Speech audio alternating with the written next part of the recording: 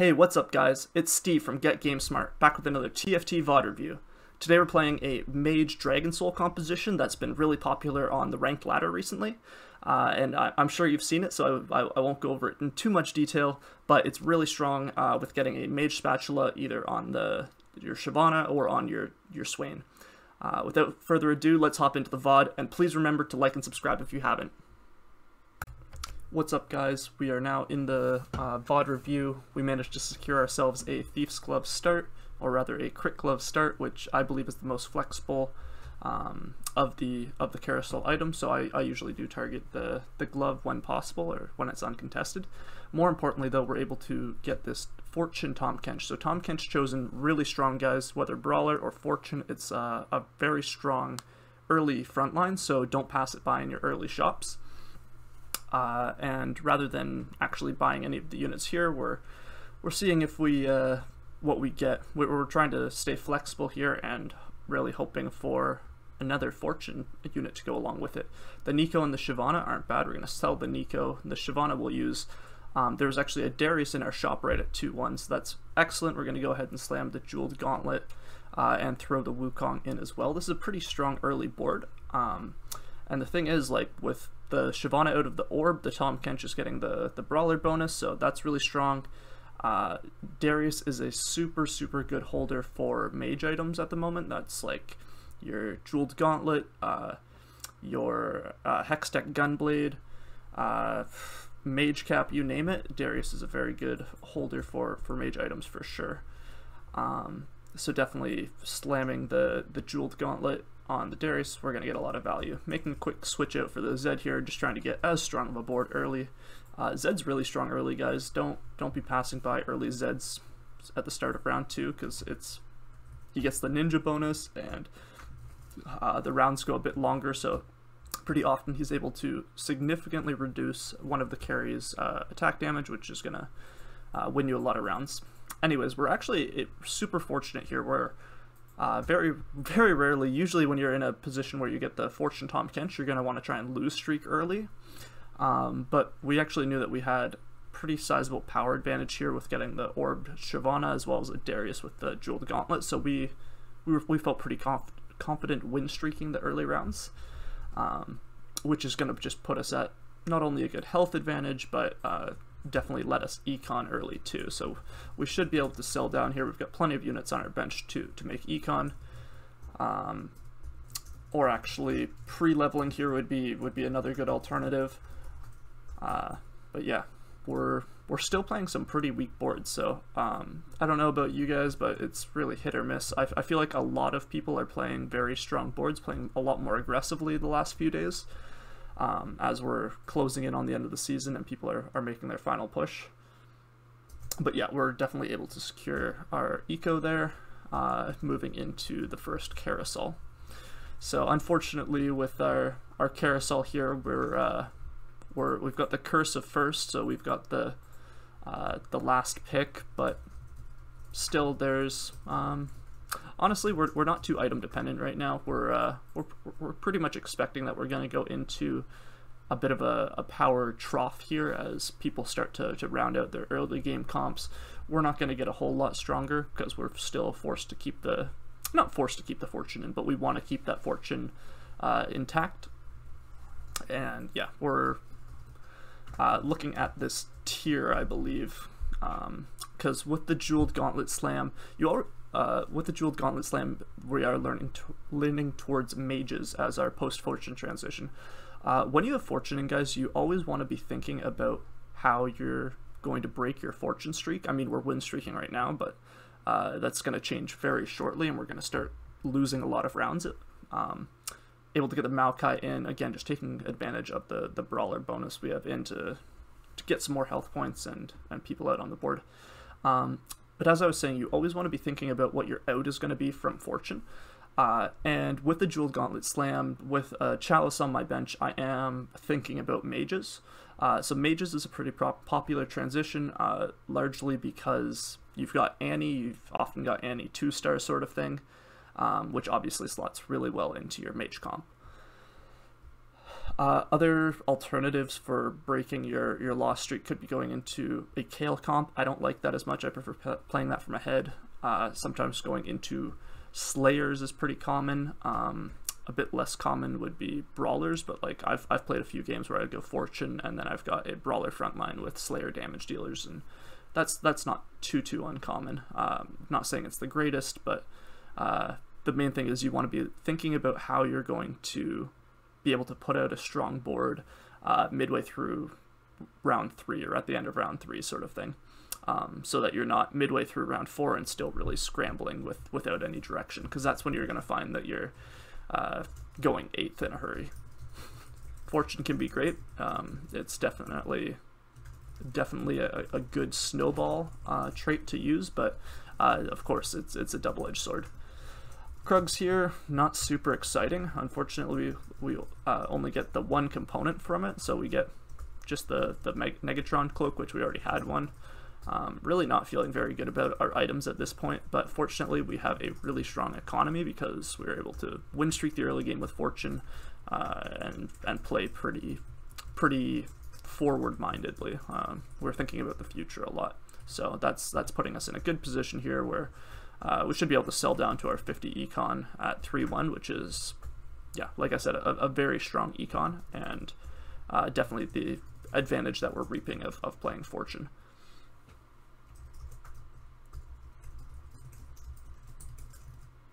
So again, everyone's gotten a pretty strong board out here. This Katarina with Gunblade is about to do a ton of work. There it is, yeah.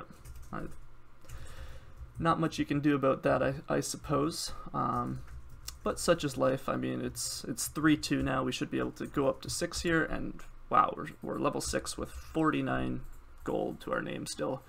Putting this Katarina in doesn't make a ton of sense, because we're not going for 6 fortune. She's not making use of the assassin.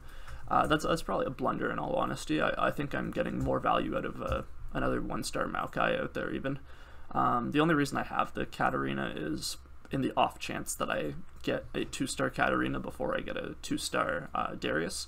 But yeah, I'm not a big fan of playing 6 fortune, especially at like the Diamond Plus Elo, because people are just going to take advantage of it too hard. But here in our next shop at 3-3, we do get a natural upgrade for our Maokai, which is pretty nice. And yeah, as well as a Kennen and a Sivir. These, we're not really too sure what we're doing here, honestly. This is a pretty bad mid-game rolls, really not helping us that much. The best play would probably be grabbing this J4 and swapping it out for the Katarina and getting the Keeper passive in. Would be a way to get this board a bit stronger. But I think at this point I'm also kind of considering the fact that I don't want to win. So I cut it out from the videos, but I did scout around a bit, and I was looking at basically how strong the other boards are. The best time to cash out your fortune loss streak is six losses with your fortune in, and that's going to provide basically it's the highest return for investment. So definitely going deeper will net you more profits, but it's more risky as well. At the carousel here, I grabbed this Darius in part to go up to Darius 2, but I also know that I'll not feel bad at all about then slamming a Chalice on him, and I could slam a second Chalice already, but I'm electing to hold on to those items to stay a bit more flexible. And I've pretty much pigeonholed myself into playing either Kale or Mages at this point by slamming both the Chalice and the Jeweled Gauntlet. Jeweled Gauntlet's a pretty good DPS item on Kale. You can throw it along with a QSS and Ginsu's Rageblade, and you're going to have a fine time. Sure, it's no RFC, but you don't always get perfect Kale items when you want to play Kale. And obviously, Mages would be a pretty natural transition with these items as well. So I was really excited there. It looked like I was going to win this one, which would be a cash out at 5, which would be fine. But instead, we take a pretty good loss, which I'm even happier with. So we're securing that loss streak is going to be a big payout. We are able to slot this Vi in just to get the 4 brawler bonus, and that's pretty much the ticket we need to cash out. So like I said, always got to be thinking about what's going to be your cash out, and we've got 4 brawler, 2 keeper here, like just a ton of effective health points on this board. We're just a big stat check, and a lot of teams that aren't really solidly filled out and have a ton of utility just won't be able to deal with the stat check of this brawler ball combined with the keeper shield. So we actually destroy that guy, and we've got to be feeling pretty good about having cashed out our fortune win streak, or loss streak rather. Econ up to 40, and we are in a solid place. So we're actually able to grab I think we got a crit cloak, a giant's belt, a rod, as well as a spatula. So we just got a ton of new resources there to work with.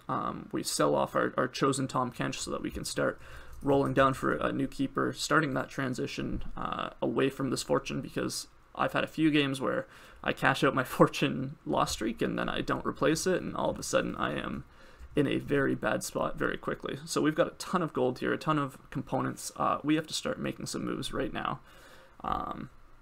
And honestly, we've got a bit of a paralysis by analysis situation going here, but after a quick analysis, I do decide that the play is going to be mages. We slam that mage cap. So in terms of like general mage cap holders, the consensus is basically it's going to be Swain over Shyvana over anyone else. It could be like a Nunu or a Darius, but like Shyvana and Swain are by far the two best users for that.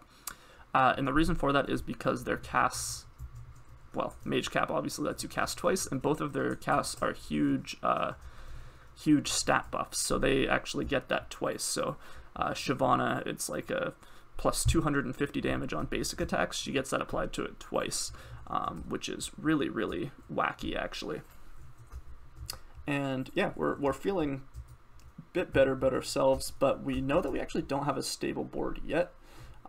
We do get the 5 mages in there. That is going to help, but we've still got a bit of work to do. But at the same time, we're really comfortable with the direction that we're headed, because we've got the mage cap, we've got just missing the GA from having perfect ASOL items, which is really good.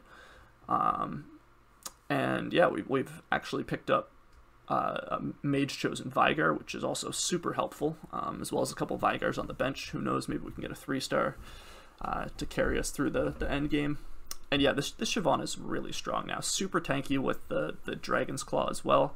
Unfortunately isn't able to carry us through all of that by herself, but is looking very strong regardless.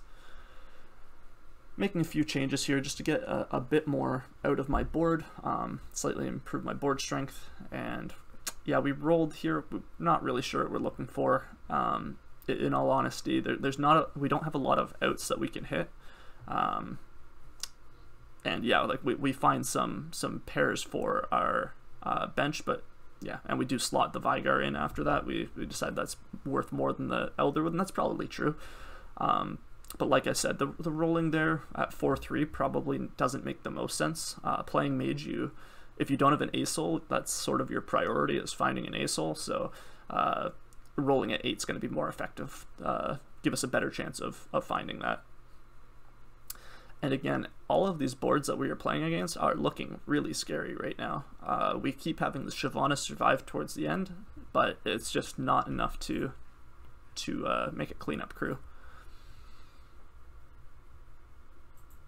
Again, we're grabbing a tier off of Carousel. The idea being we could slam a Hodge, or who knows, if we get another spatula, we could have another mage spat on our hands, would be good. And yeah, we go up to a fast 8 here. Again, I'm not sure if this is the right call. The idea being that I want to be able to survive, obviously, because we're getting pretty low in the old health department. But also want a better chance of finding that ASOL. I pick up the Kale here. Again, I said I was thinking maybe going Kale with these items too. That's really not a possibility at this point. I'm not picking up the Kale because I think I'm going to transition. I picked up the Kale because I wanted to draw the 4 cost carries out of the champion pool to slightly increase my chance of grabbing an ASOL.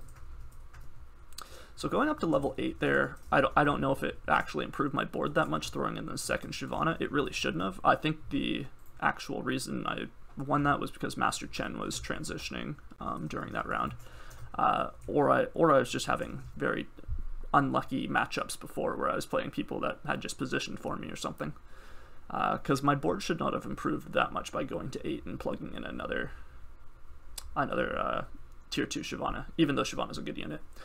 We do pick up the Morgana pair here. So the idea as soon as I got this Mage Spatula was actually to get it onto a Swain as soon as possible. So Dragon Soul Mage is really good with, like, you've got your A-Soul, your Swain, and then Brand usually as your third Dragon Soul. And then you've got Morgana and Swain as your Siphoners. So it's really, really strong. It means your A-Soul, even without Gunblade, is going to be doing a ton of healing. Yeah, so I'm really excited and looking quite feverishly for a Swain in these roles as well. That would definitely be a big power spike for me. Speaking of power spikes, we do find the Aurelion Soul here, and we're finally able to get all of these mage items that we've had since the first round, and put them to good use. I mean, Darius has been using them very well, like I said, but even a Darius 2 is not going to be as good as an A-Soul 1 at holding these items. Able to get the Morgana 2 as well, which is super helpful. And we're able to start transferring these items to the rightful place. We're still missing the Guardian Angel on our Aurelion Soul, which is usually the #1 priority in this build to guarantee it gets the cast off. But you know what? Sometimes you don't get perfect items, and we're just living with what we've got and making the most of it. We naturally see another Aurelion Soul in our next shop, which is super good. This is one of the advantages of going for level 8, is you're just going to have better chances of finding the carry champions that you need. I'm griefing myself with my positioning quite a bit here, actually. Yeah, that's better, throwing that in. The Morgana should be back beside the Vygar to benefit from the Chalice here. As well, my Shyvana probably shouldn't be in the very middle front line by herself. I'd probably be better off putting her off to the side in case she gets one shot. You don't want to put your Shyvana with a Mage Cap in the second row, because it will often jump into the enemy backline and she'll go like try and 1v9 at the very start when she ults and get blown up. So keeping her in the front line is definitely the play. Also lets her get her casts off sooner and start actually benefiting from that Mage Cap. But yeah, the Hodge is doing a ton of work there, and yeah, Shyvana's carrying is pretty hard. So I did just use the Reforger there, I believe on a Chain Vest, to try and hopefully... I had a couple outs. I was really hoping for the GA for my Aurelion Soul, but we end up with a Relinomicon and a Shroud, which is pretty good too. Speak of the devil, guys, we just had a huge hit there. The 3-star Shyvana, what a big hit. Nobody expects it, nobody saw it coming, but we had been quietly racking up a ton of Shyvanas, and well, at this point I'm thinking I guess I'm probably no longer looking for that Swain, or at least I'm not transferring the cap over until the Swain's at least level 2. Because this is absolutely disgusting, guys. A 3-star Shyvana, so gains, when they ult, they gain an additional 512 bonus magic damage per hit, and that gets applied twice, so forget about the bonus health, that you get a ton of bonus health and the ranged attack, but you also do an additional 1,000 magic damage on every auto attack, which is absolutely bonkers. So this Shyvana is super strong. Get down in the comments below whether you think that this Shyvana is worthy of the Chad title, but definitely pulling its weight in this match, bringing us from the brink of death into a pretty favorable match for us. So we do find our Swain here, and typically this would be a huge hit for us, where we would be selling our 2-star Shyvana, transferring the items over to the Swain, but that's just not the case here. We do have our Shroud on the bench. We're thinking about dropping it onto the A-Soul to get the perfect Shroud here, but we're also greeding a little bit. So the reason I didn't end up dropping the Shroud onto the A-Soul, even though it would have helped, is that I'm thinking I'm going to survive another 2 rounds and have a chance of getting another perfect item for my A-Soul, like a GA basically. And that's the only reason I avoided it there. I got absolutely slammed. Fortunately, we, in our next shop, find a natural Vygar 3, which is huge. 2 3-star, 3-cost carry-ish champions are now going to be popping off, and we are suddenly in a pretty good position here. Like I said, the reason I didn't use that Shroud is because I didn't want it to clog up the 3rd item slot of my A-Soul, which I'm hoping to 2-star. So instead I drop it onto the Annie. Yeah, and we're looking pretty good. We got a huge Shroud off there. It's definitely able to help us close out this game and send Sakuma to the Shadow Realms, I believe. Oh, actually, I think he'll survive this. Yeah, really, really doing a ton of work. 10,000 damage from the Shyvana there. And we get some pretty interesting items here. We get Hextech Gunblade, the RFC, and the Ludens. These are going to go on our Morgana, except for the RFC. Sorry, these are going to go on our Swain, except for the RFC, which goes on our Morgana. We do finally hit that 2-star. I should have actually probably thrown the Ludens onto the Aurelian Soul, but that's okay. We're freestyling here a little bit. Yeah, Azir is pretty good at just taking up space. That sounds rude, but no, he is the best at taking up space. So if you have really no frontline, throwing in an Azir is a way to give yourself a bit of breathing room on the board, basically. So I didn't position the Sand Soldiers super well this time around, but I do get some value out of them later. It's just, yeah, pretty instant frontline. If you're not running Vanguards or Adept, it's really quite helpful to squeeze an Azir in just to give yourself a ghetto frontline. Doing a bit of scouting around, we've secured ourselves a spot in the top 3 here, but all of these boards are looking pretty scary, especially this Petri guy.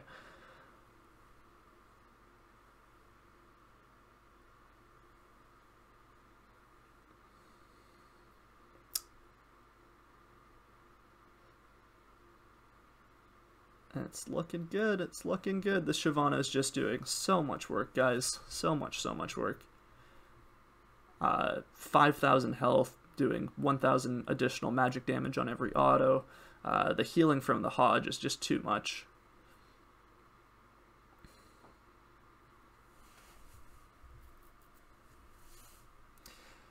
We were doing some scouting to try and get a good Shroud off. Unfortunately, we were positioning our Shroud for the other person. And that is actually all the difference in this match. This level 2 set with the Rabadons and Animating Visage and Jeweled Gauntlet is an absolute monster. Absolutely pops off and destroys my team. Yeah, that's all she wrote. And unfortunately, despite throwing together a pretty good board, we come away with a 3rd. But hey, that's how the game goes sometimes. Hope you guys enjoyed. Thank you very much for watching. If you haven't, please feel free to like and subscribe, and we've got more content coming shortly. Thank you guys. Have a good one. Bye.